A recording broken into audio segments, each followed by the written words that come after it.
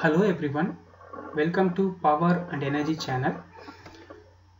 On this video, I will share something about convolutional neural network. Convolutional neural network is a kind of neural network which is doing a phenomenal job in image classification and image recognition. Convolutional neural network also been successful in face detection, object detection and traffic sign identification problems, which is also powering computer vision problem in robots and self-driving cars. Convolutional neural network is also used in smart grid applications recently, since smart grid generates huge amount of data. Convolutional neural network architecture has three different layers, namely convolution layer with ReLU activation, pooling layer and fully connected or dense layer. For a safer clarity, simple convolutional neural network architecture for a two-class classification problem is shown here, where the input image is presented to convolutional layer. The convolutional layer extracts information from the input image. Then the next layer is pooling layer. Pooling layer reduces the extracted information, which is also called as downsampling layer. So next layer is flatten layer, which is just converting your matrix into vector. Then the dense layer usually available at the end of convolution layer, especially on this case for a classification of cat or dog. Then the output layer exactly says that the given image is cat or dog with the softmax activation. I'll explain each and every layer in the upcoming slide. So convolution layer. The primary objective of convolution layer is to extract features from the input image. Then the convolution layer produces output by simply convolving input image with a filter, where X is the input image, which is actually representing the input image with n cross n matrix. Remember, your computer sees your image pixel. If the image is grayscale, then it is 0 and 1. If it is an RGB, then we have 0 to 255. So for sake of understanding this convolution layer operation, I have chosen n cross n matrix as the input image, that is 5 cross 5, which is convolved with filter 3 cross 3 and produces convolution layer output n minus f plus 1 cross n minus f plus 1, which is also 3 cross 3 matrix. So this is a formula to calculate output image dimension. So n represents number of that is size of input image, f represents size of filter which was chosen for the given example. So for the users, you can change the size of filter as per the requirement or as per the problem description. Let me tell you how to calculate these numbers, 3 cross 3 numbers, which is on output image. How this convolution layer works. The input image sample I have chosen as 5 cross 5 dimension, and the filter with the 3 cross 3 dimension. When the input image is convolved with this 3 cross 3 filter, produces output image as 3 cross 3 dimension. In order to find out 1,1 element of this output 3 cross 3, let's superimpose this filter into input image, such that 1,1 of this filter is superimposed on 1,1 of input image, 1,2 of this filter superimposed on 1,2 of input image, and so on till 3,3 of this filter is superimposed on 3 cross 3 of element, as I have shown in left hand side bottom figure. Then go for element wise multiplication, and 1 cross 1, 1 cross 0, 1 cross 1, 0 cross 0, 1 cross 1, 1 cross 0, 0 cross 1, 0 cross 0, minus 1 cross 1 produces a result of 2. Element wise multiplication, and sum of this value is 2.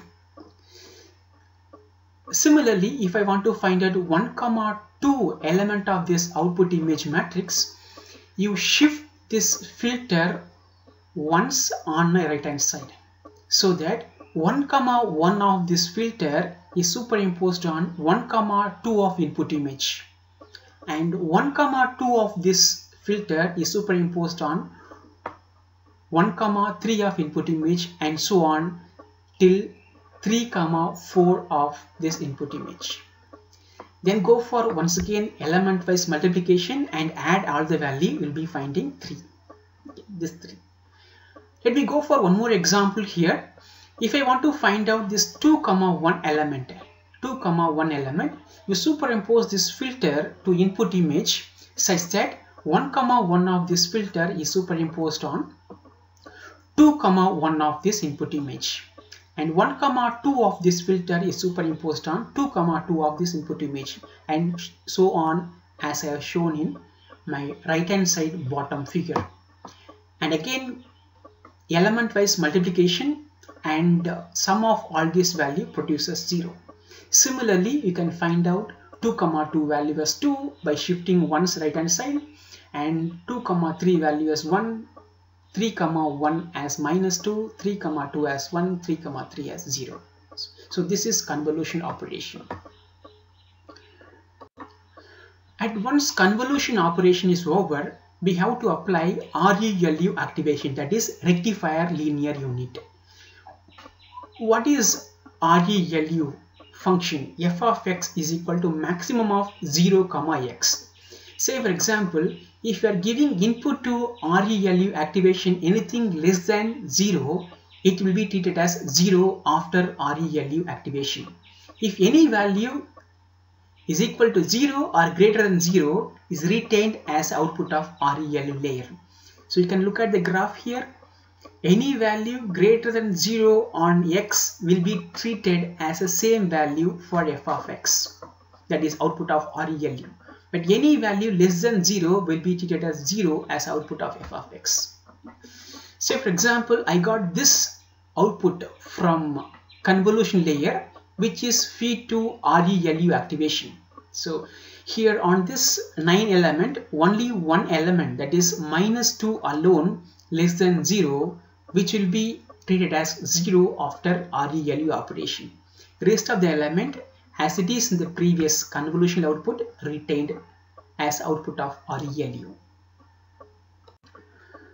Pooling layer or called a downsampling layer, which will reduce number of information gathered from the input image, which is very important when you have too many input parameters. Pooling layers has 3 types, namely max pooling, average pooling, and sum pooling. Among this, max pooling is predominantly used in convolutional neural network. Say for example, n cross n is the input for a max pooling layer. You are having f cross f filter, then the output of max pooling layer is going to be n minus f plus 1 cross n minus f plus 1. That is, if you have a 3 cross 3 input to the max pooling layer and you have chosen 2 cross 2 filter, then the output is going to be 2 cross 2, that is n minus f plus 1. 3 minus 2 plus 1 is 2, a 2 cross 2 output. After convolution layer, I got this output which we have seen in the previous slide. When you choose 2 cross 2 convolution layer, you will be finding 3, 3, 2, 2 as a max pooling result. How did I find this 3, 3, 2, 2? Say for example, if you want to find out 1, 1 of this output of max pooling layer, we have to choose 2 cross 2 matrix from this n cross n, that is 3 cross 3 input image. Okay. So if you are going for 1, 1, you just choose 2 cross 2 starting from 1, 1, 1, 2, 2, 1, 2, 2, as I have shown in the left hand side bottom figure. Then among this you choose maximum value. I have 2, 3, 0, 2. 3 is maximum value, which is 1, 1 of this pooling layer output. Similarly, if you want to perform 1, 2 of max pooling layer, you just shift this 2 cross 2 once right hand side, so that 3, 2, 2, 1 among this 4 element we have to choose maximum value. that maximum value is 3.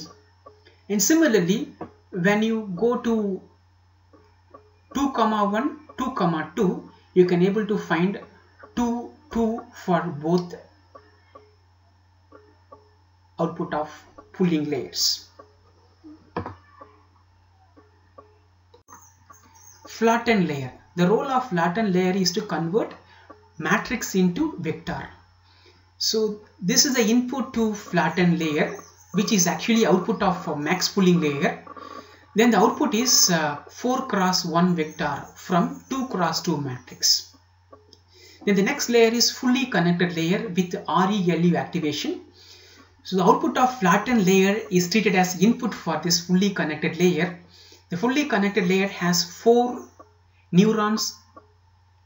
Each receives bias, namely B1, B11, B12, B13, B14, and each cell or neurons receive input from all the 4 input after multiplying with the corresponding weight. So this weight and bias we have to initialize before running the program. So in order to calculate the output of this fully connected layer, we have to use this formula. A is equal to Wx plus B, where W is weight matrix of A layer, X is input for A layer, and B is bias of the same layer. In order to find out these values, A11, that is output of A layer, that is fully connected layer, first neuron, A12, the same layer, second neuron, third neuron, and fourth neuron respectively. So this is weight matrix I have initialized 4 cross 4 matrix. So how come this 4 cross 4? Number of neurons available on this layer, A layer, that is 4. So then input for this layer is also 4. That's why 4 cross 4. Then X is the input, which is 3, 3, 2, 2. That is 4 cross 1 vector. Then B is bias, which is randomly initialized as 0.1 for all the 4 cases, 0.1, 0.1, 0.1, 0.1. And finally, I am getting 8, 7.1, 7.4 and 7 as a result of this fully connected layer. Then this result is feed to ReLU activation. As we come across ReLU activation, which is giving output as the input if your input is 0 or greater than 0. If your input is negative value, then the output is going to be 0. So here I don't find any negative value. So after ReLU activation, my output is same as my input. Coming to final layer, output layer or fully connected layer with the softmat activation function. The output layer has only 2 neurons here. Both neurons receives bias as well as input. Each neuron has its own bias and also has 4 different input from the previous fully connected layer A1 after multiplying with the corresponding weight.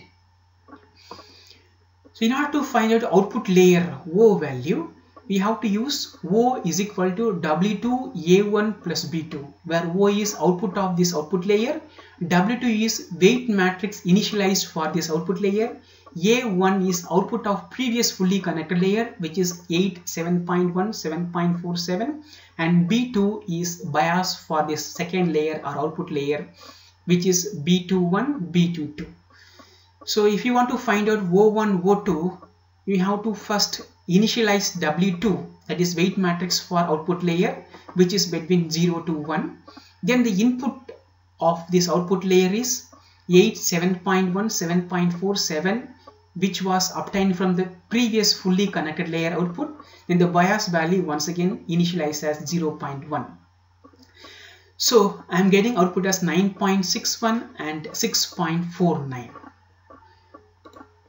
Then the output layer is connected with softmax activation function.